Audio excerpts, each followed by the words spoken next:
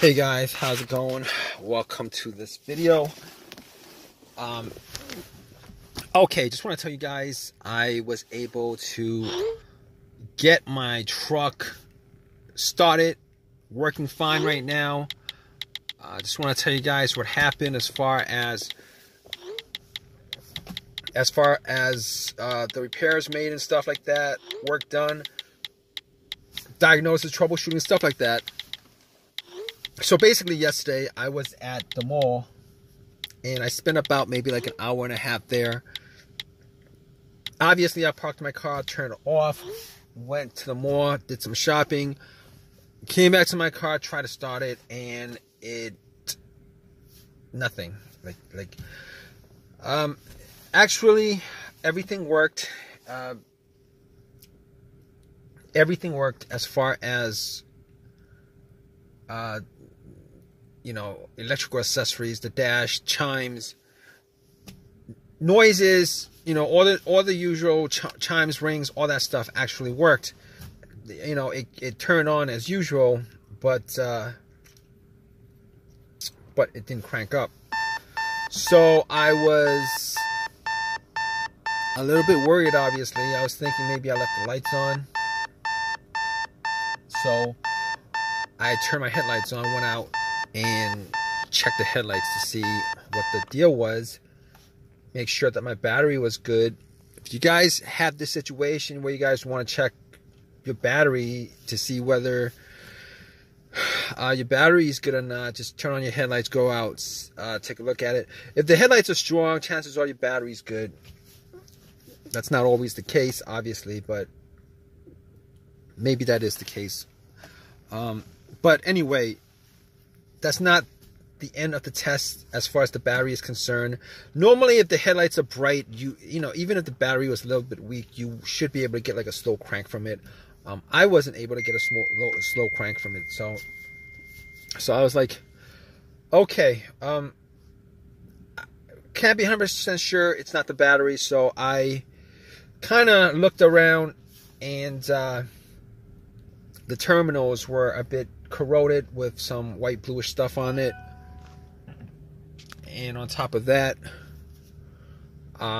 terminals were a bit loose, and I knew they were loose because this actually happened a couple of times over the last month, and after trying to start it 6-7 times, it worked previously.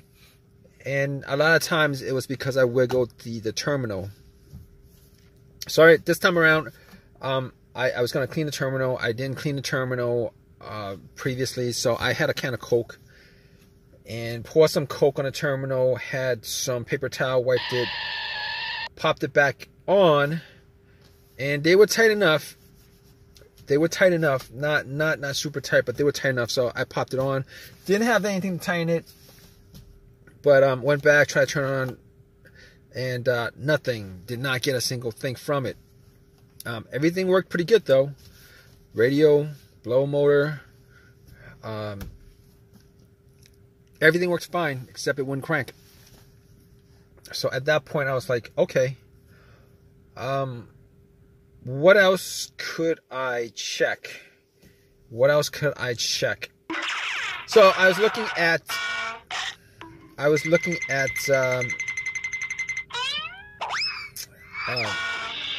the negative at that point. I was looking at the negative of the battery.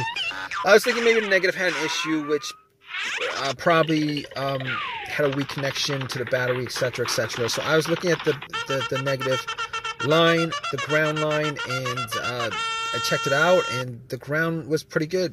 The ground was not corroded, and it was held tight to the frame by the bolt, and I was like, okay, probably not the ground.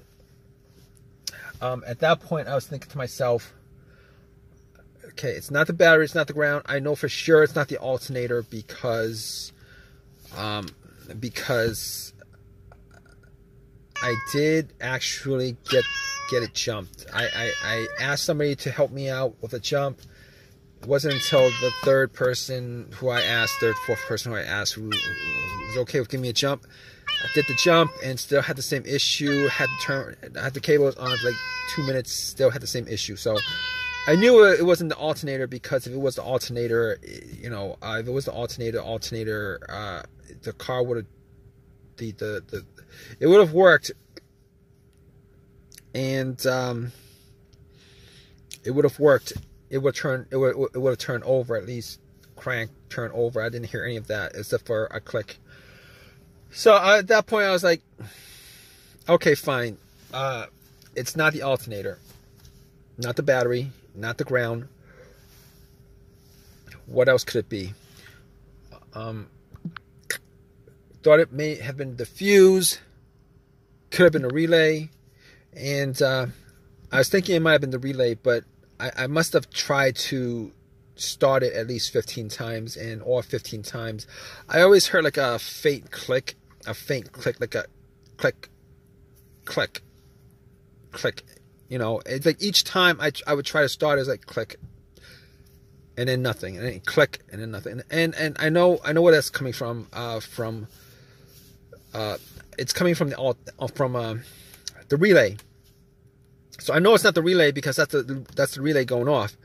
You know, normally it's the relay making contact and then sending an electrical charge. That's how you know the relay worked, because if I didn't hear a click, I might have thought that was the relay. Not 100% sure, because I didn't actually do a test on it, you know, on the spot. So we're down to a couple of things. I had an OBD2 scanner with me, and I didn't think it was the computer that was causing it. The car's computer, PCM, ECM. So I was like, let me just put the OBD2 on there. I know it's not going to give me... It's a $19 OBD2 scanner I bought from Walmart. I know it's not going to give me you know, it's not going to tell me, you know, what's causing a no start. No start's not going to show up on OBD2. It's not going to show up on OBD2. So, but still, I plugged it in just to see what, you know, if you know, anything came up, but especially to make sure that there was a connection from the car to the car's computer. And, you know, OBD2, it scanned, it read, you know, no codes, nothing like that, as I had suspected. So at that point, I was like, okay, the car's computer is good. The connection is good, at least from what I can tell. So now we're down to the fuses. Okay, maybe it could be like a fuse or something like that. I know there have been a couple of times. I've only had this truck for like a couple months, like 2 months. Previous to that, I had a Honda Accord. So anyway, I don't know exactly, you know, what the history of the truck is, but as far as the fuses were concerned, I was thinking I had 2 occasions where I had fuses that would cause no start. One of those occurred when the main fuse blew on my Honda. And I had no electricity inside the car whatsoever, like as if somebody took the battery out. And I knew it was the main fuse because I actually hooked up 2 screwdrivers. The metal part, one kind of crossed two screwdrivers, the metal to metal, and that actually created a connection where the car turned on, and that was the main fuse that blew. I know that that's not the situation here. Reason being is that I am getting power to everything except it won't crank. Fine. So the second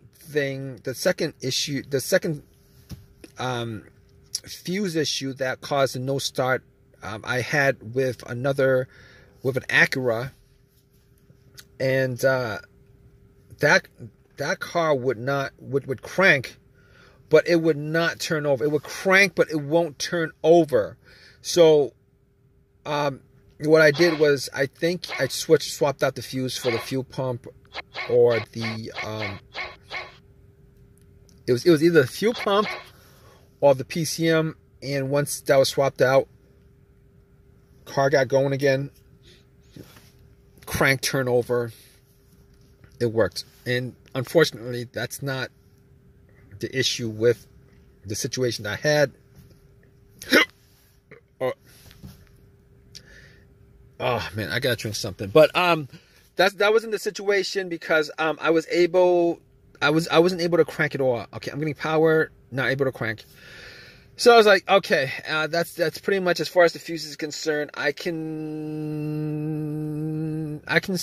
pretty much, leave that out. Trouble, as far as diagnosis is concerned, probably not the fuses. So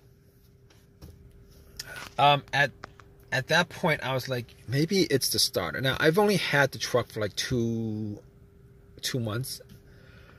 And, it probably was the starter. As far as, experiences that I've had with starters going out, it's pretty much those symptoms, but I really was looking for like a fast and quick.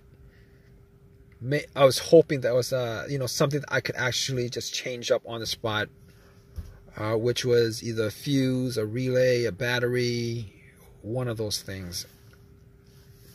Anyway, I wasn't 100% sure it was a starter, but had to get the car towed. Car AAA had to get the car towed.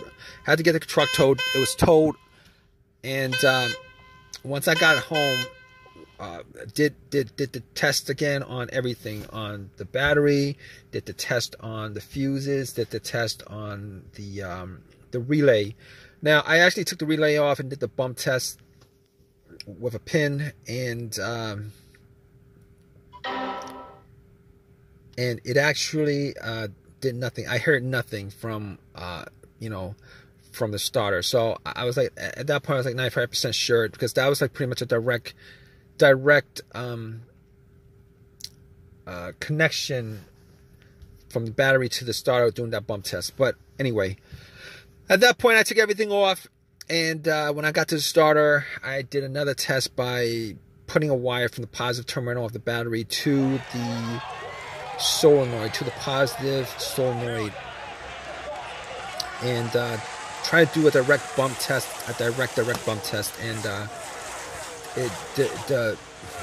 the starter did not crank, did not move, did not hear a single thing. So at that point, I knew it was the starter that was the problem. I took it out, went to AutoZone, had them test it out again, and nothing whatsoever coming from the starter. So it was definitely the starter. And so basically I ended up getting a rebuilt starter. The rebuilt starter was like 150, 160, something like that, with the core given. The core, which was the old starter, given